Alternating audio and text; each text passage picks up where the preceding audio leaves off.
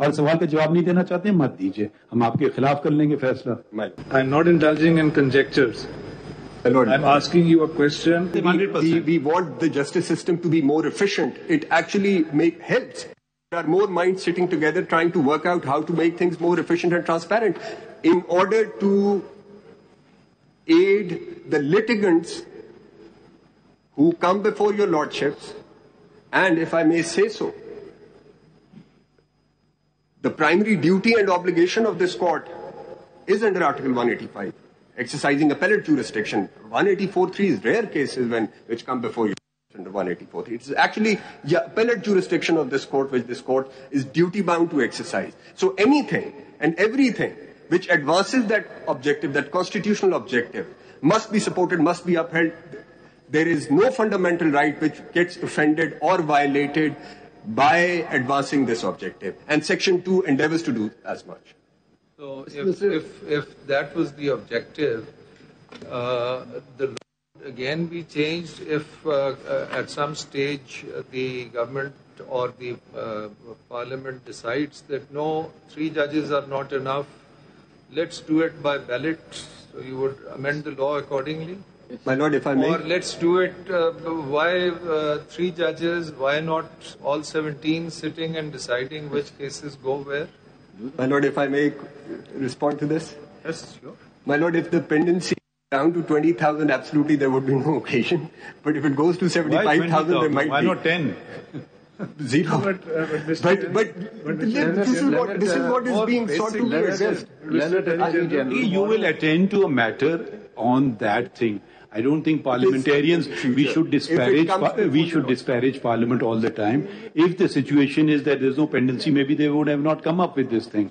Maybe if the damage caused by various was not done, they would have not come up with this thing. So parliament doesn't operate in a vacuum. It hears, the government is part of it, opposition is part of it, all these people are part of it. They think and they produce something.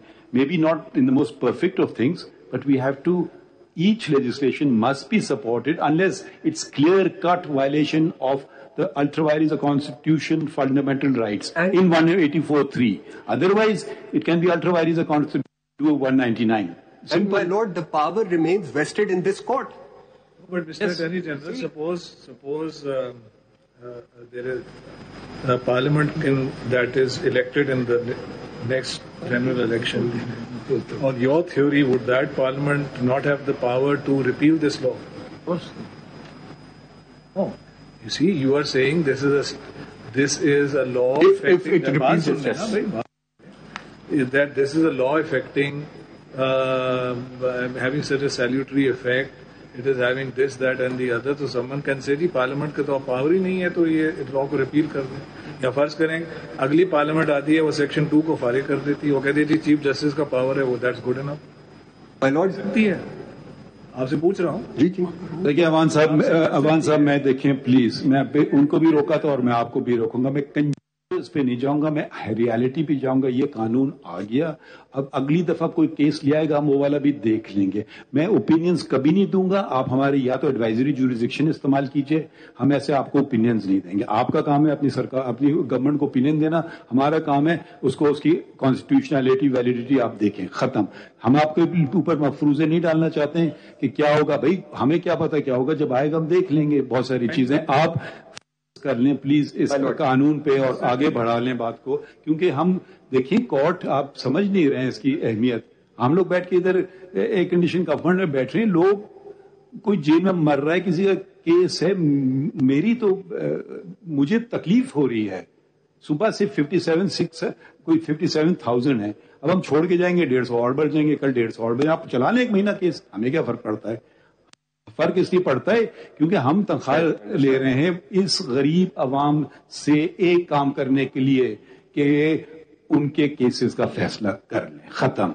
ये बहुत अच्छी debate है, जाके high court में कर लें challenge, वो आ जाएगा जजमेंट नंबर 94 में, हम बड़े पूरे पावर्स के साथ बैठ के इसको देख लेंगे। आपको पता है आज बेंच बनाने का क्या इशू था, इसके बावजूद के स्टे चल रहा है। मैंने अपने 2 सीनियर कलीग से पूछा कि मैं ये करने जा रहा हूं, 2 स्टे चल रहा है, अलग बात है आइन कानून पर स्टे चल रहा है, फिर भी कि बात को आगे बढ़ा के किसी खत्म कर लेना, सराह लें इस कानून को, ये तर्क कर दें, मगर आप अपने दलाइल दें, हम उसका सुन लेंगे और फैसला कर लेंगे।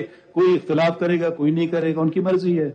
हमें आपको परसुएट करने की कोई जरूरत नहीं। आप हमें परसुएट कर लीजिए, और सवाल का जवाब नहीं देना चाहते मत दीजिए, हम आपके खिलाफ कर लेंगे फैसला।